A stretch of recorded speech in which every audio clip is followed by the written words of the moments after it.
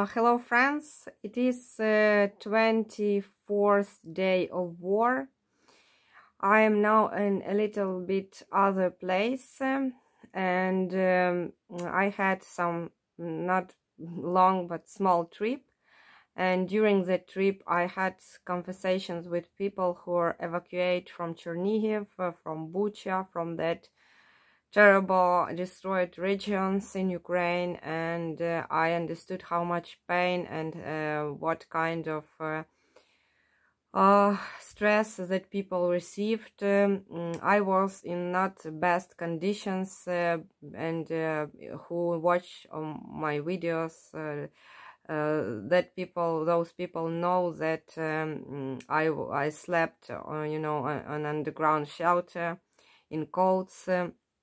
And I moved to Kyiv. Unfortunately, in Kyiv today it's huge smoke. The air there is really very heavy. It is hard to breathe. And some of people say that it's because in Novi Petrivtsi, it is near Kyiv, a huge landfill. It is burns because of the fights. Others say that it is because on the one of directions where was a lot of swamps and a lot of such a kind of land called turf or peat. I don't know how call it, but it is very good burn for days.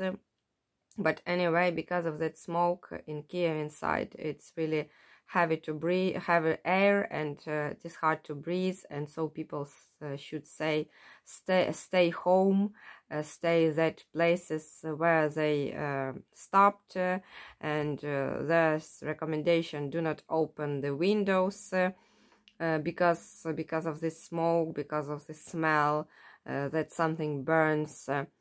Yesterday also in Kyiv was bombardments as usual, and was destroy one of the buildings there. So it is like nothing new, unfortunately. What else? I know that our army stopped, as I told you, Russians in most directions. Now the most hot fights are near Donbass, because Russians try to enlarge this territory of so-called Donetsk and Luhansk People's Republics. They try to capture Mariupol, also small towns around Volnovakha, Popasna. So there are huge battles, fights, and so it is hard times for people who stayed there.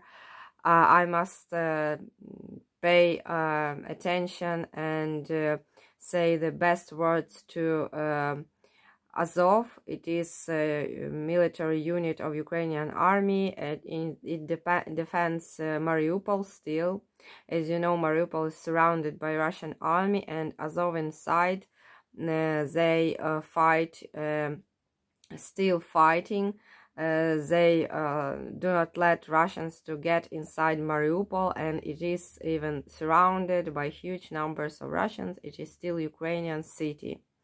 So they are truly heroes, and actually they are waiting for help outside of Ukrainian army, but still they, while Ukrainian army try to destroy this that they were surrounded by Russians, they try to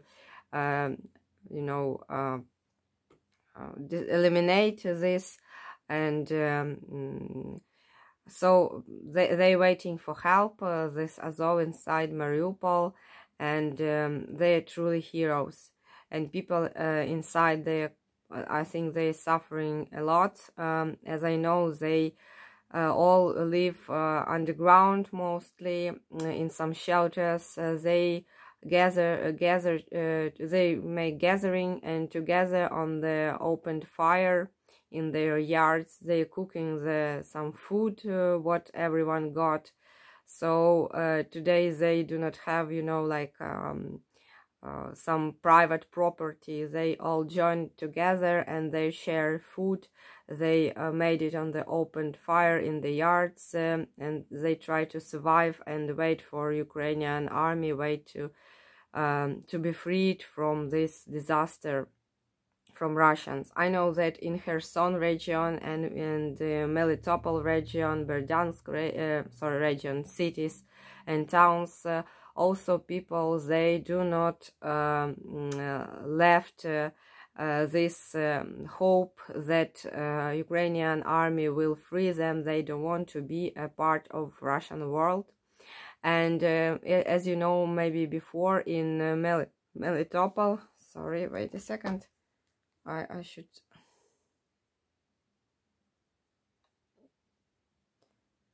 stop one thing.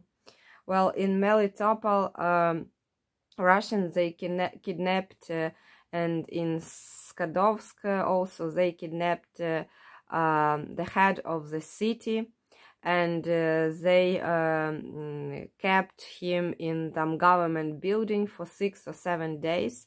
He spent also like in the prison there, you know, it's like temporary police department, and some small prison or something near, and they kept him there for a week almost. And what was their demands? And now they freed him, and he gave interview. He told what was the demands of Russians, and their demands, they wanted him to come out on the square, you know,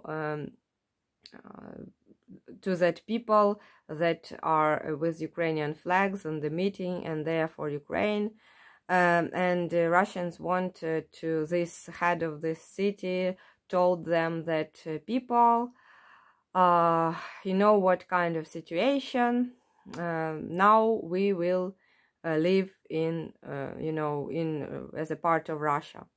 So this mentality of Russians, that they think that if the head of the city will come to people who are against Russia, and if this head will say that people, sorry, we will be a part of Russia now, and like Russians think that after these words people will, you know, will follow him and will, you know, burn the Ukrainian flags and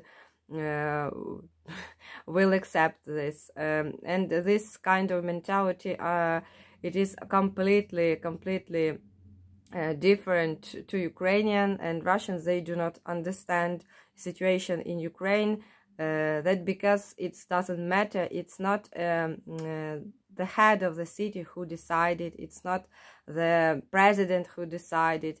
We don't have leader, you know, Ukrainians don't have leaders. Yes, we have heroes, we have leaders, but anyway, it is will of the people. And if even that head of the city of Melitopol will be killed, this thing won't stop Ukrainian citizens of Mariupol, and it won't change their mind. Actually, they will be more aggressive to Russians even than before. So Russians, they do not understand. They're searching for leaders who will ensure people, who will make them think that they should be a part of Russia. But Ukrainians do not have leaders. Actually, it is democracy. It is will of majority, and actually, it doesn't matter what kind of leader we will have. This leader should speak from the people. He should, you know, show and execute people's will. And people do not want Russia here. So they should put as a leader there, like one by one Ukrainians, and they will say the same. Of course, there could be few betrayers as everywhere, but Russians, they do not understand this. They have completely different type of, you know, society that follows leaders and do not have own opinion, own will. maybe if they have, they try do not show this, actually, not all people, but the majority of people. And what about situation also near Kyiv? Um, I know that a couple huge columns are on the way to closer to Kyiv, Russian columns, and also they built some, it's like floating bridge, I don't know how it calls, across the river Pripyat. It is in Chernihiv region near Chernobyl. So also I know that Putin tried to concentrate army near Kiev. He transferring soldiers and machinery from the central Russia, from the eastern Russia, that armies and military units closer to Ukraine. So he these sanctions, this all limits and like economical wars do not influence still on his opinion, and he want to try to accumulate here near Kiev as many as possible soldiers. The quality of these soldiers, they maybe they train it not enough, so it is low, but he want to use that the number of the soldiers are huge.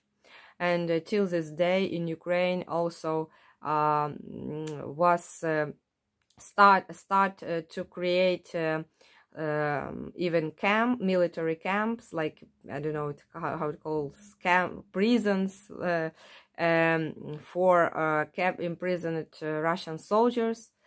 Because it is huge number of them and we just do not have where to keep them. So that's why he will be military camps for imprisoned Russian soldiers. We have a lot of soldiers already killed. It's more than 14,000. I know that in Western mass media this number is lower, but they count only by some machinery units, and they count how many people was inside. But our specialists, they count also, soldiers without any machinery. So that's why here number more like higher than in the Western mass media. Also, they, as I told you today, Russians, they try to attack on the Mariupol, also on that Donetsk region, Donbass region, and on the way to Kharkiv. There are hot military actions and accumulate forces near Kiev to try to actually capture it. So sanctions, they do not work, as I told you. They also try to destroy Western Ukrainian cities. In Western Ukrainian cities, there is no huge fights, but the missiles, they strike and they destroy from time to time here some objects of infrastructure. And also I want to tell you about such a thing, that we have two types of Orthodox Church. One type is belongs to like Kyiv. I don't know how it called. We call it patriarchate. It means like it's like the main pope or something are in Kyiv.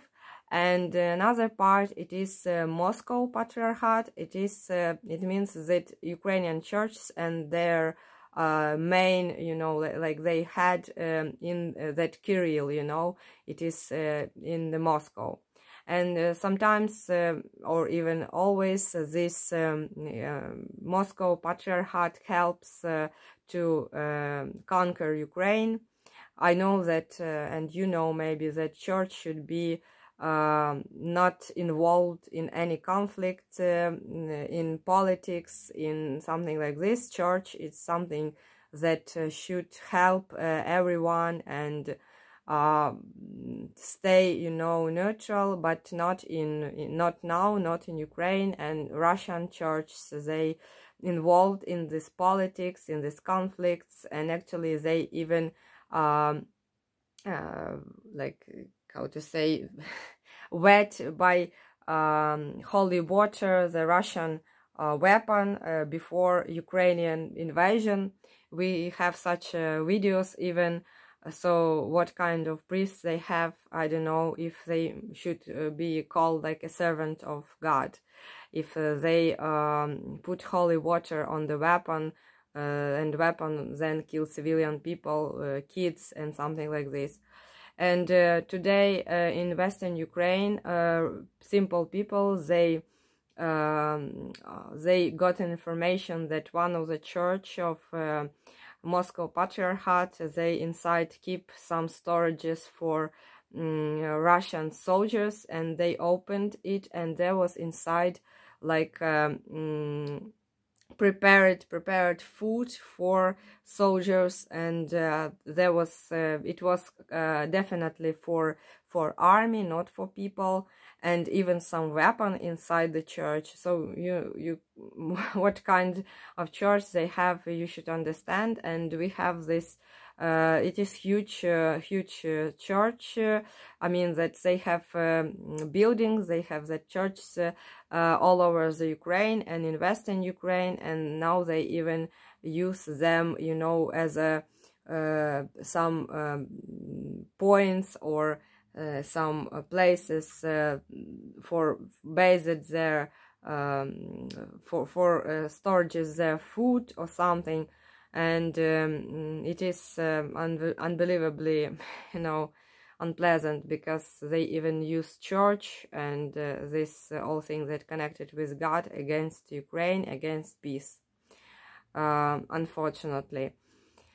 So that is the new, that is kind of, I want to tell you about that thing that Ukrainian army, they try to destroy the places, that places where generals, colonels of Russian army are sitting, and so for now, our army destroyed almost 4 or 5 generals of Russian army, and 4 maybe or 3 colonels. It is like best colonels and generals of Russian army. So it is unbelievably, because everyone says that it is very hard to kill general or colonel, because they are not actually on the, you know, that first line under fire. They usually manage what to do, and they sitting, you know, somewhere not close to that fights, but a little bit far deeper. But anyway, our bombers and our other machinery, they try to destroy that machinery that not on the first line but after it, to destroy cars with fuel, colonels, that you know, cars for military cars for generals, colonels, for to destroy the logistics, to destroy this, to prevent you know, this like line, to make war, to stop feeding and fuel delivery to the for tanks, for that first line. And so our army tried to act, I think, more wisely. And unfortunately, Russian armies, they have a huge number of soldiers, and I know for today there for 1 Ukrainian soldiers we have 10 killed Russian soldiers. So it is numbers 1 to 10.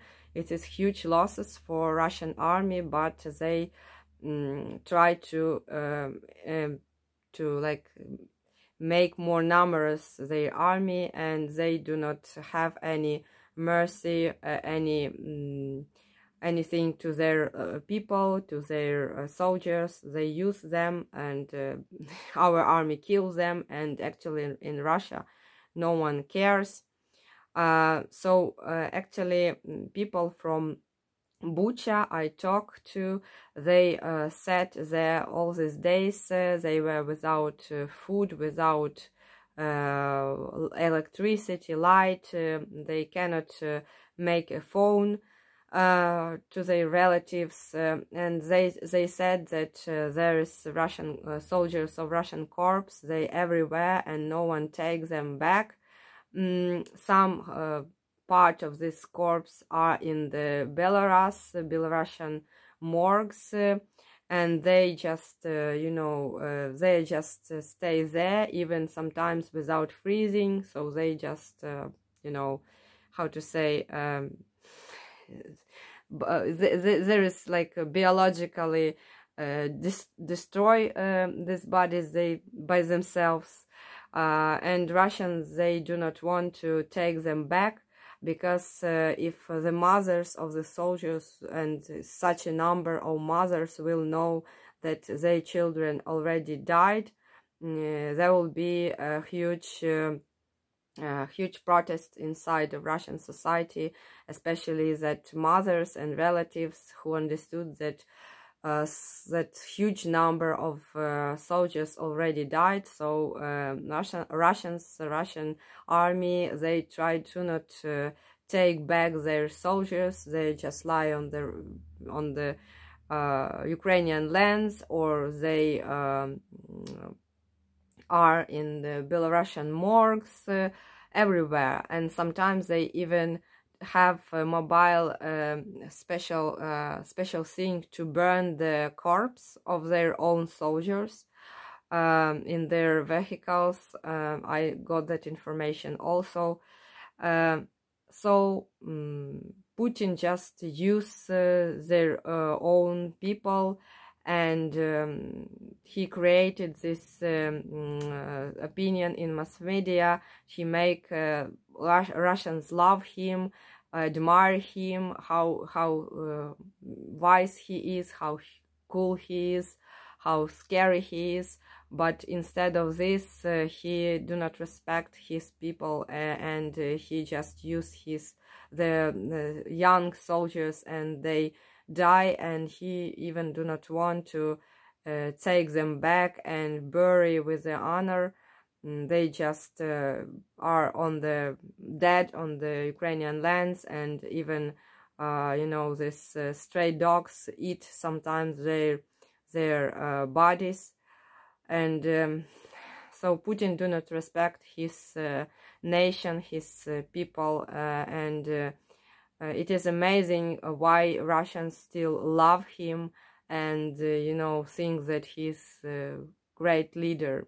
I think that is the most big difference between Ukrainians and Russians. That is because Ukrainians, they try to respect everyone, try to respect people, and we do not care about what kind of leader will be, what kind of president will be. The main goal for this president to execute will of the people, to make the steps that people want, that people will accept, or explain people why he did that. People here in Ukraine, it is really important, a life of every person, and people will not accept in Ukraine such attitude to be, eaten by stray dogs on the some other country, and in some other country. And in Russia it is normal. They do not need good fresh food, good conditions, and they die like almost like dogs, unfortunately, and they still love their leader. I don't know, it is not normal, at least for Ukrainians. For us, we cannot accept this, we cannot understand this. Also, I want to show you my cats, because I want to end my video now, and I know some of you asked about what happened to my cats. Are they all right? You see they're sleeping here peacefully. It is Molly. and it is Lolita. You see?